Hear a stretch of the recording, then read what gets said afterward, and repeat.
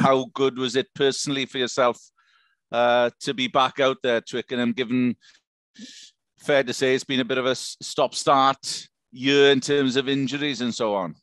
Yeah, it has been. And it goes back to my first game back with Bath. It's just back to trying to, because it's been so long, not trying to overthink it and just going out there and enjoying the game. Since you've been away, a few new faces. Wales have had to dig deeper in that regard, certainly in the back row. How impressed have you been with the new guys that have come along, in namely Jack Morgan and Tane Basham? Yeah, like obviously we saw a lot of Tane in the autumn, and I thought he did like a great job. He's been on fine form for Wales, and obviously Jack is all coming in now. No, it's just been good to get to know them on and off the pitch. They're real nice guys, and yeah, they bring a lot of energy around the place. Do you take a different role on in terms of mentoring and so on, given that you're just a few years older than them? Yeah, no, of course. If there's anywhere I can help with them, I'll be more than happy to. You almost clawed your way back against England. Great second half. Where, Toby, do you need to push on? In what areas in order to beat a side like France? Yeah, from the game against England, it'll be obvious one. Probably be the discipline. I think we gave away a lot of easy points there. And then when you give a team like England or France that kind of lead, it's always going to be tough to try to get back into the game. Defensively, is this the biggest challenge you've faced? We've seen them throughout the campaign, and the likes of Dupont and Tamak and so on, how they thrive on mistakes, or on turnovers and so on. Yeah, they're a team that's playing some real good stuff, and yeah, they can hit you from anywhere. We've seen it throughout the last year or so with the form they're in and the players they've got and how they play, and it'll be definitely a tough challenge for our defence. I know you've just come in after injuries, but how has the camp been in terms of the campaign? What would your assessment be so far? I think everybody's just focused on the task ahead. As I came in last week or the week before, and England was the thing they kind of reviewed the Scotland game and moved forward to the England, and similar thing again this week. We've reviewed the game, and all our focus is on France now. Just a final one. Obviously, bar 2 years ago, Wales in Cardiff against France, has been a great record over the past decade, and successes as well on the Friday night, which is, as we know, in Cardiff, such a special occasion. Yeah, I think Friday night is going to be electric in Cardiff, and not just the stadium, but throughout the whole town.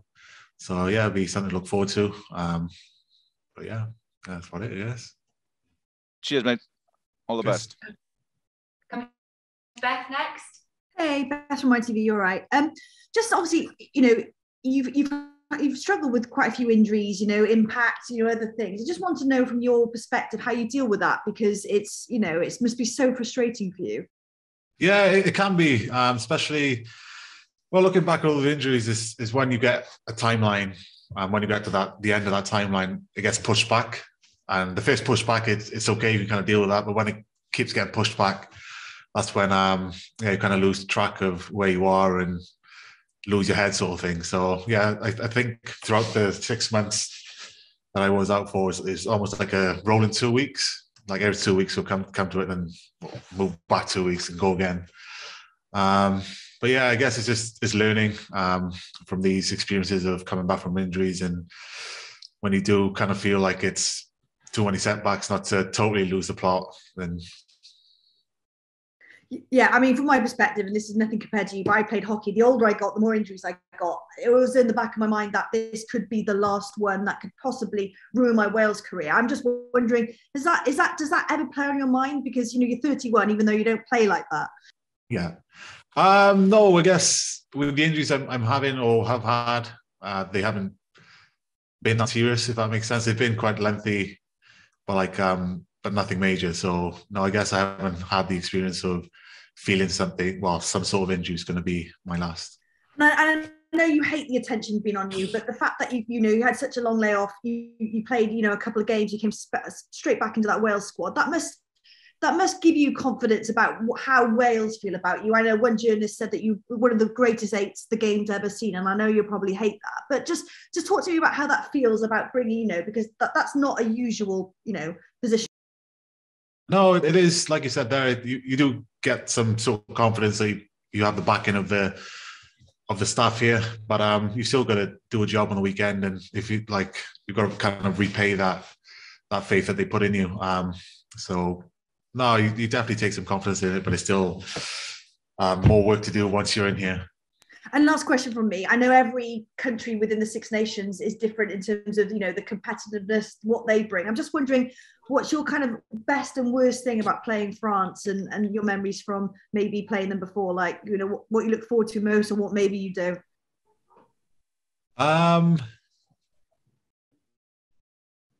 They've got it all, really, haven't they? And that's what you want to play against. You want to play against the best, and I don't see any weaknesses in that squad, and they challenge you wherever you look, and yeah, that's what you want to be involved in. And I said last question, but with the French, they can sometimes implode as well. Is that in the back of your mind? It's not just a rugby thing; it happens in football, hockey, whatever. Yeah, the France that we've seen the last year or so, there haven't been any implosions there, so I think they've kind of moved away from that, and now we expect the best France to turn up. Well, listen, good luck for Friday. Thank you. Okay, come to Simon next. Hi, it's up, Simon here, mate. Hello.